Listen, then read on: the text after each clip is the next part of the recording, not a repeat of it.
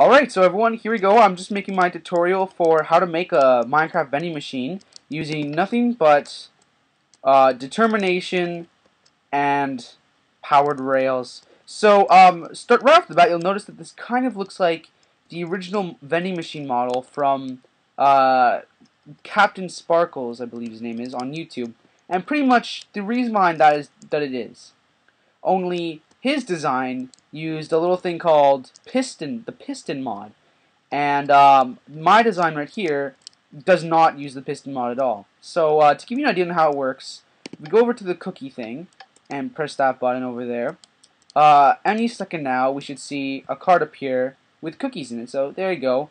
I don't really need to eat the cookies. I think you have the idea. We make sure the switch is flipped. We press the button to return the card. And another idea, let's say I wanted, something quick. I'll get an apple. So, flip the switch again.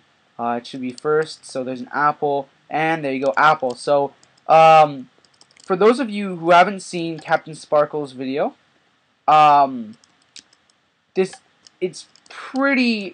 it may look really complicated, but in all honesty, it's not that complicated. So if we just dig right in, well, hold on, let me just flip this switch right here. Let's just dig right in and take a look at how this works. Like I said, it may look a bit complicated, but it's not really. Once you have an idea, it's really quite simple. So here we go. So what happens when you press the button? The redstone power source, you can call it whatever you want, activates, turning on this first powered rail, sending the minecart on its jolly old way. So there's a bunch of powered rails everywhere because they patched the booster. So and I just power them with a redstone torch. And so everything's pretty symmetrical, except for really this part. That has one powered rail. Well, everything else is 3. This is mainly to maintain its speed. And if it were to go too fast over the edge, it would hit the wall and then slide down and not get the power of here. And not go to the little area where you grab it here. And what we want it to get here, like I showed in the video.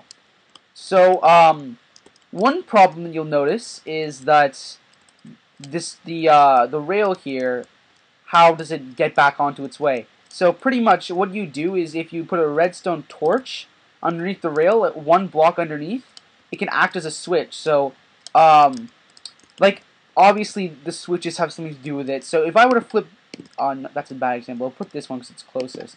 If I were to flip that switch and I would dig to the underground, you'd see this here is now on and goes over here, and very important right here, it turns this off. See that? It's off now. And if we were to turn it back on, it would turn. If we were flip the switch the other way, it would turn off. It would turn back on. Excuse me. So pretty much what this does with that off, it goes back to its original. I'm not even entirely sure, but in the general idea, it goes back and curves so the minecart can get back to its original starting position. Also, why these powered rails are really important at the end here. It's not really used to give it some extra boost. The main use is to get it back up. That's for every single one. And if I were to dive right back down into the little underground area, you'd see these bridges to connect the redstone, and these are important too because they keep the flow going. Without them, then you eventually stop. And so if you take a look here, the bridges, why they're so wide is because if it was any closer, the current will actually connect to this, and we obviously don't want that. We want it so it's a separate connection, because if you look in CaptainSparklez, it's quite a complicated design actually, because it needs to affect all of these. But mine, it only really has to affect the one. And the last one, the one closest to the left, closest to the drop-off, is the one that actually does nothing just for aesthetics. So if we were to go back up over here, you can see if when you press the button, like a button normally does, it applies pressure for a short amount of time, just enough to set that the powered rail off. So I'll give you a short little demo of how it works if you see the innards at work. So let's say I would want this golden apple. Make sure no other switches are flipped, and flip the switch with the gold. Oh, Minecraft music's playing. Then press the golden apple button. See it hits that, and if you look up, the minecart here it comes. Just pretty much makes it over, gets caught again, and comes to the dispensing area. There's our golden apples. Oh god, I hate this music. All right, so now if I press this button, off it goes. It turns on that power rail, and if we're lucky, there it goes. Because it turned, and back to where it came. There it is, golden apple. So just in case people want to check, golden apple. There you go. So hopefully now you can make your own type. Oh my god, what's wrong with this music?